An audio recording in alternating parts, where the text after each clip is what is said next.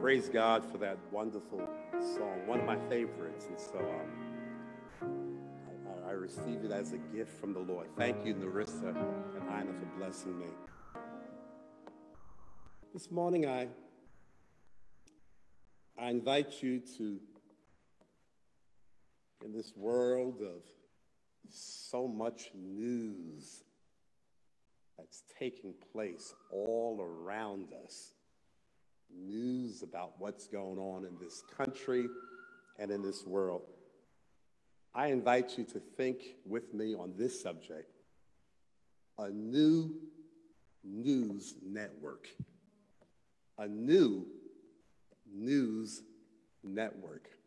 Let the words of my mouth, meditation of all of my heart, be acceptable in thy sight. O Lord, my strength, my rock, and my redeemer. Amen.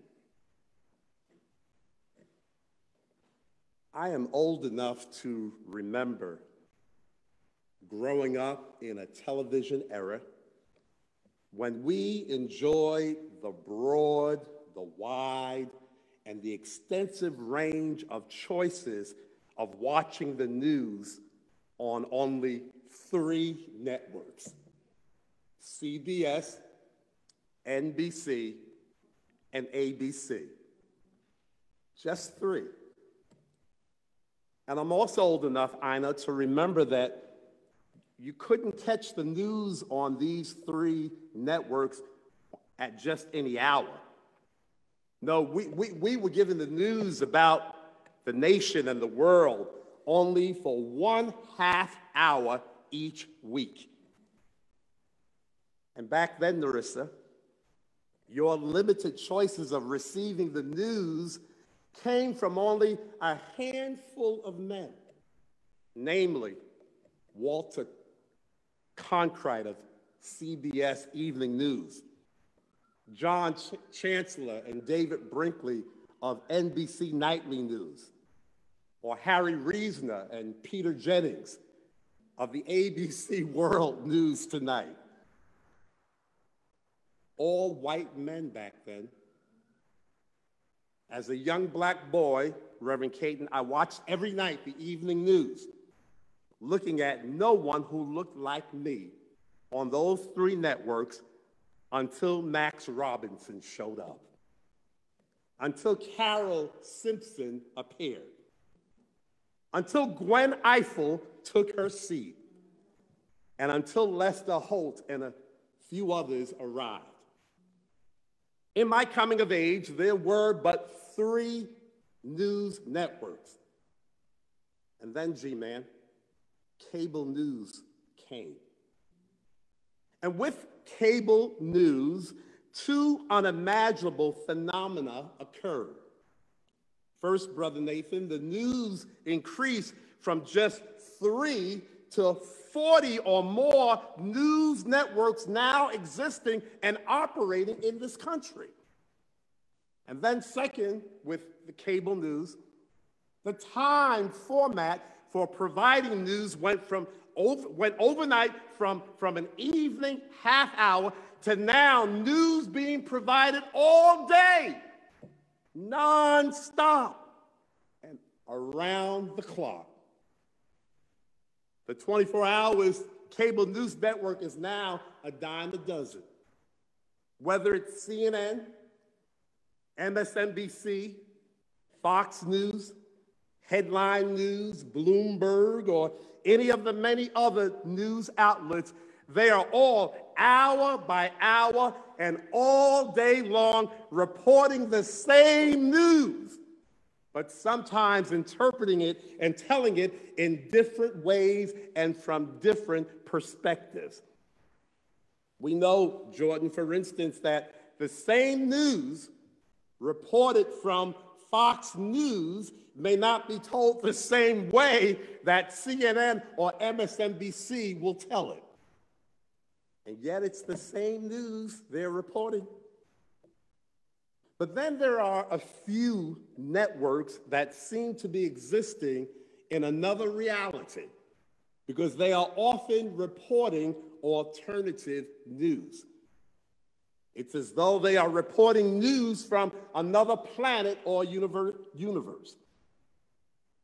I was reading, Omari, I was reading in the New York Times the other day of this fairly new news network. I'm not going to mention the name, but it's not Fox. It's a newer news network that is far, far right, and a network that is a passionately pro number 45 network. So much so that even today, 4 weeks after the election, this network still refuses to call the election for our new president-elect. Mind you, they call themselves a news network, and yet they are in denial. And they are keeping their faithful viewers in denial of an election result that the rest of the world, including Fox News, have concluded as a done deal, complete, conclusive, definitive, and it is what it is. With the 40-plus news networks reporting the same news 24 hours a day, one might conclude, Veronica, quite understandably, that maybe we have too many news networks. And perhaps the appropriate question of the hour should be, is there a need for all these news networks? Do we need any more? Yes, we do, he answers. Just one more. Yes, there is a need yet for another news network in these days, he would insist. That's what he would say to us, Dexter, because that's what the prophet Isaiah said in so many words to his 8th century world of reporters who were the faithful people of God. Go down with me on this road with your theological imagination about Isaiah's world of news. Because Isaiah lived in a world where there was news of so much happening. He was a prophet to an ancient Israel that in a short period of time underwent vast and deep changes within and without. We know today about changes. We know what changes are. But the changes that the ancient Israelite endured would make our changes seem like a peaceful and calm Sunday picnic. Yes, we may have endured 4 years of news about a number 45. But the news in ancient Israel involved a whole line of 45s. We may have seen the worst of corruption in the highest office in one or several of our rulers, but the news in ancient Israel was about some of the most corrupted, wicked, and evil kings, one after another, after another, after another. From King Rehoboam to King Abijah, from King Joram to King Azariah, from King Joash to King Ahaz, and then Manasseh, and so on and so on. Israel's news was about a never-ending reign and horror of egotistical, narcissistic, depraved, and immoral rulers who made news about their persecuting and killing those who opposed them, who made news about their rewarding and pardoning friends who were loyal to them. Does that sound familiar? And who made news about caring little, if nothing at all, about those who were suffering and who were left without. And then on top of the news of Israel's internal heaviness was the news of threats and harm waged against Israel coming from the outside. News of powerful nations like Assyria that invaded and ravaged the northern kingdom of Israel. And then news of Babylon eventually raiding and sieging Jerusalem and the entire southern kingdom of Judah and leading to the destruction of the temple, the burning of the city walls, and the forced deportation and exile of many Israelites. So with all these epic proportion, terrifying, and troubling news taking place on every hand, many Israelites had lost much hope. They had seen no bright days, and they could see no light at the end of their tunnel. The news of the day in ancient Israel was so bleak that the prophet Isaiah described the Israelites in his 9th chapter as a people walking in darkness. Yes, living in a land of deep darkness. In his 22nd chapter, Isaiah depicted Israel as a nation whose towns were full of commotion, whose cities were full of tumult and revelry, whose people wept bitterly. Yes, who wept and wailed and tore out their hair in complete despair, surrendering all hope and saying to one another, "Come, let us eat and drink today, for tomorrow we will die." But then the prophet Isaiah began a new news network. Somebody say a new news network. A network whose mission would not be to discourage the people with bad news about greedy and callous presidents, but that will encourage the people with good news about the great and caring Prince of Peace. He began a new news network that would not heavily grieve or burden or dishearten the Israelites about their misdoings and shortcomings, but a new news work whose purpose was to ease their grief, console them, and reassure them, and lift up their spirits that their better days through the Lord has come. At the outset of his 40th chapter that Licentiate Omari read, we see Isaiah dispatching his team of reporters all throughout injured Jerusalem, telling them to go out and report what thus saith the Lord. Yes, reporters, Isaiah in so many words says, go out and don't be corrupt, but go out and don't be cruel to the people, but go out. And don't be cold-hearted, but go out and comfort my people, says your God. Speak tenderly to Jerusalem and proclaim to her that her hard service had been completed, that her sin had been paid for, and that she has received from the Lord's hand double for all her sins. Yes, go out and report the news from the Lord. But as you go out, Isaiah told his team of reporters, make sure you remember three things. Three things. First, as you go out, make sure folks hear this good news. Make sure they hear this good news. In verse 9 of this 40th chapter, Isaiah instructed them, you who bring good news to Zion, make sure they hear you by your even going up on a high mountain.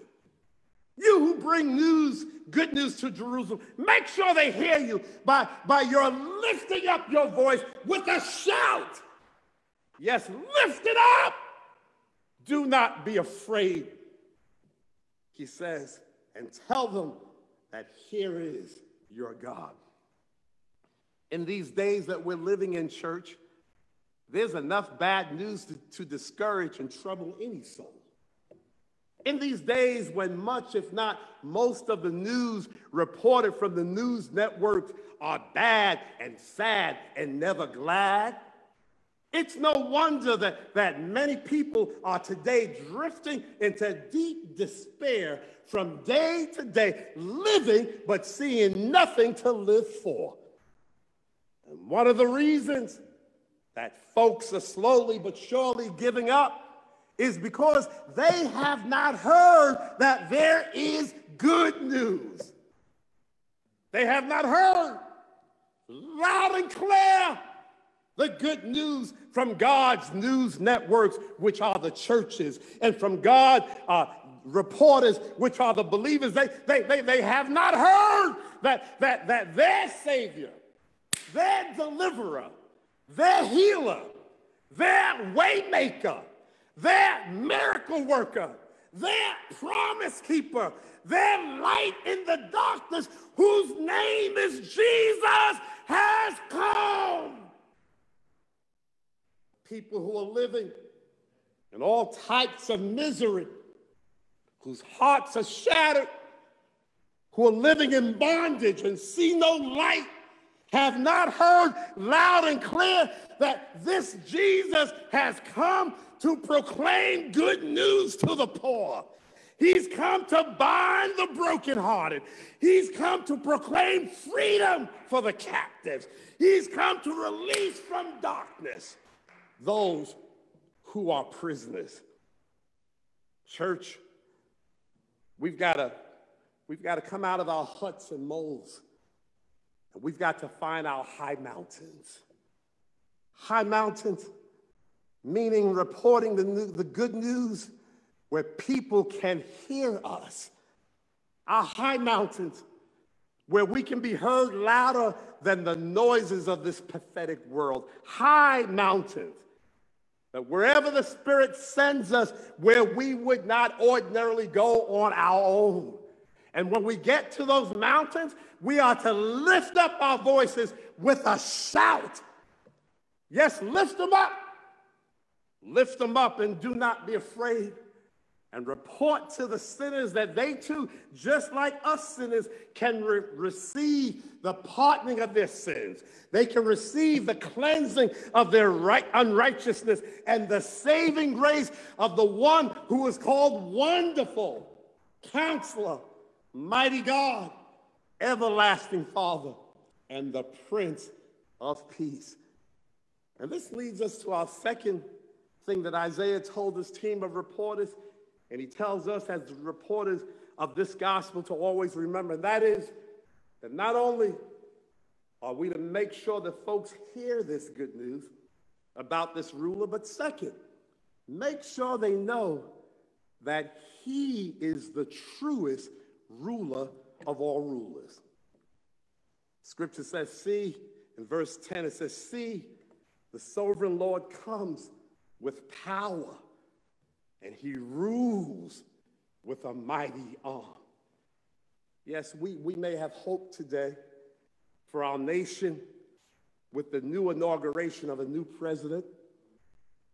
And yes, we celebrate the swearing in of our new vice president.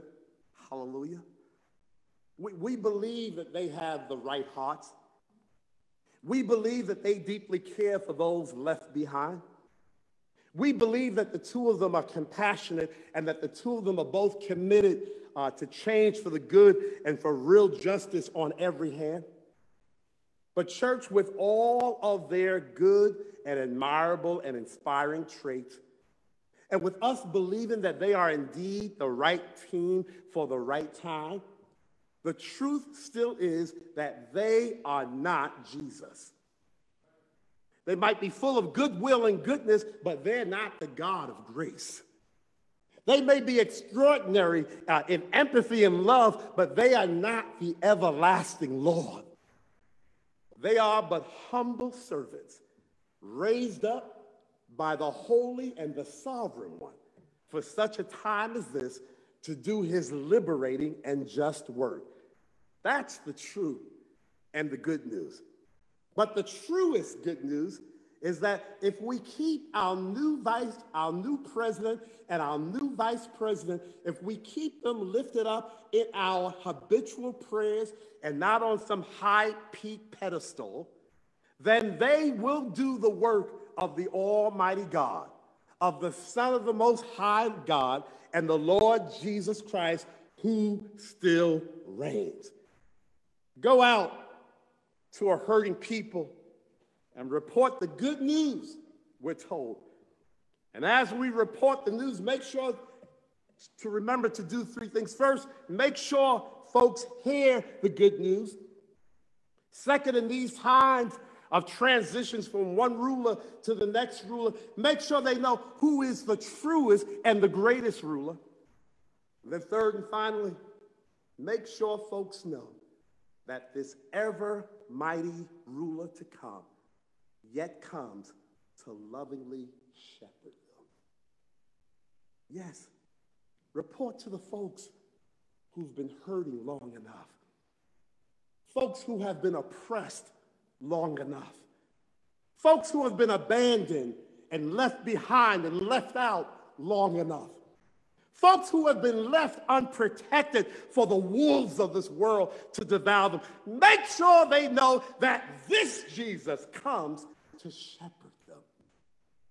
Isaiah says in his 11th verse that he tends his flock like a shepherd. He gathers the lambs in his arms, and he carries them close to his heart, and he gently leads those that have young. Yes, report, church, report Charles Street to the overlooked and the forgotten lambs of this world that unlike the many rulers of this world, this Jesus, the sovereign one, comes yet as a gentle shepherd. He comes to shepherd them, not to shame or shun them. He comes to tend to them, not to take from them. He comes to love them, not to lord over them. He comes to comfort them with his hands and not to crush them with his heels. He comes to stay awake and watch over them and never to stray away and wander from them. He comes to be their balm and never their burden. He comes to take them to his bosom and never turn his back. He comes that they might be supplied life and have it abundantly and never suffer loss and lose it all. He comes that they may gain victory and not for them to live in vain. He comes for them and not so much for him.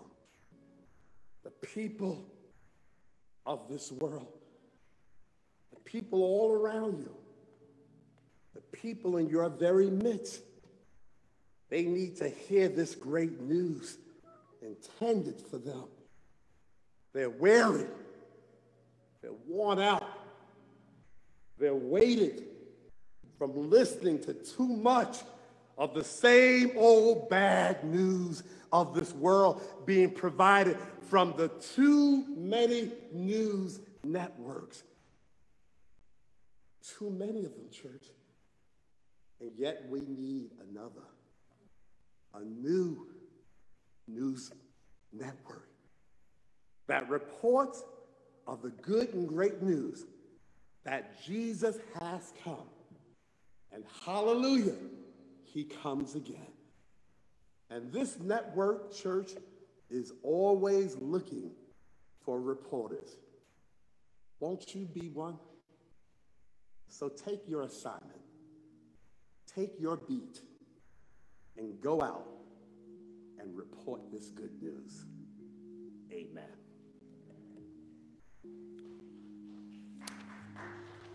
We wonder today if there is one who needs to hear this good news, one whose lives are filled sometime every evening from turning on your cable from one channel to another and just getting nothing but more and more good news, more and more bad news, more and more bad news, more and more bad news. And you need to hear good news. And so we report to you today, we who report being charged, being sent from a new news network, that this Jesus comes, and he comes with good and great news. He comes to deliver you.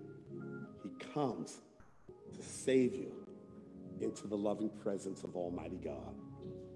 If you're here today and you need to hear that good news, you can now receive that good news. Don't change your cable channel. Listen to this good news right now. You can receive this good news by you're now opening your heart and praying with me. Lord Jesus, I'm tired of the bad news of this world.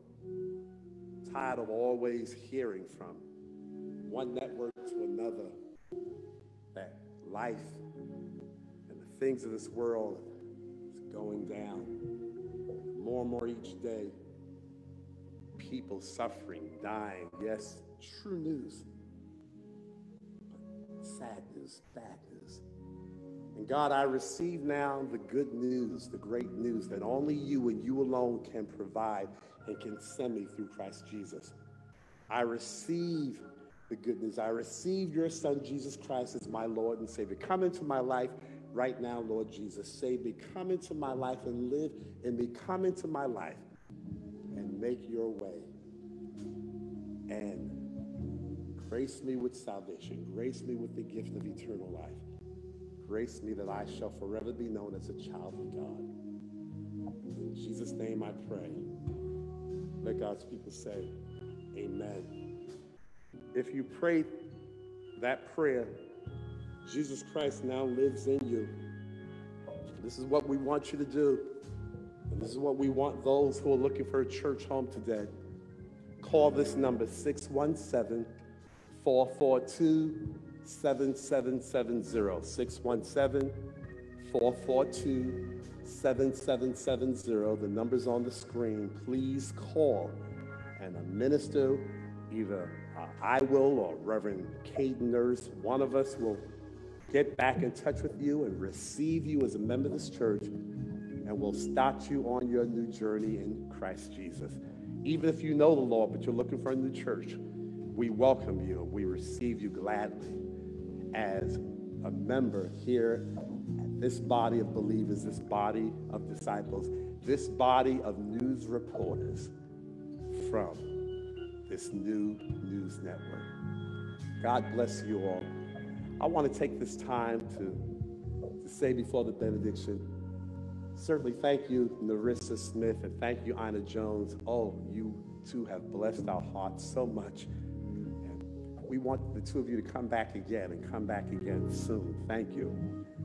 I want to thank our band, Gregory Jr., our saxophonist and band director, Philip Clinton Jr., our bass player, Kemet Creighton, our percussionist, and then a very special thanks to Nathan Clarence Landers, who for the past 3 weeks stood in and did a phenomenal, great 100% plus more job standing in for Tyrone Sutton, who will be back with us next week. But Nathan, I want to personally thank you for blessing us. It's good to have you back at Charles Street. We're glad you were with us for these 3 weeks. Thank you again. Thank you, Jordan Del Pino, our sound engineer. Thank you, Renee Reed Goldsmith and Isaiah Gregory Goldsmith, our video engineers. Thank you, Reverend Caden Via Nurse Sr. and licentiate Omari Aarons for being our worship liturgist. And to each of you, thank you, thank you, thank you. Thank you, Sharon Manning. Thank you, Lewis Hawkins. Thank you all. Thank you all. We praise God for you, and we love you, and we look forward to our continual journey as dispatched news reporters from God's new news network to go out and share the good news. And now, the benediction.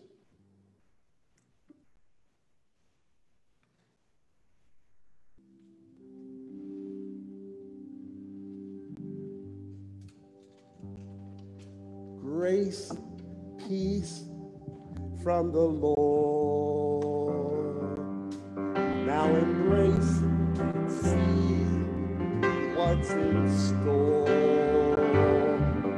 May the blessings from God now rest on you forevermore.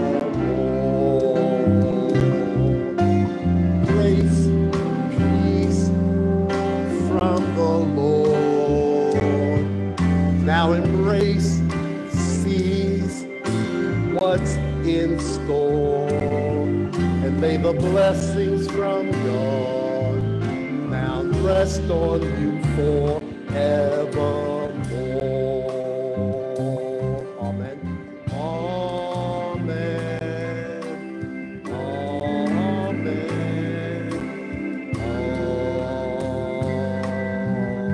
Amen. See you next week. God bless you.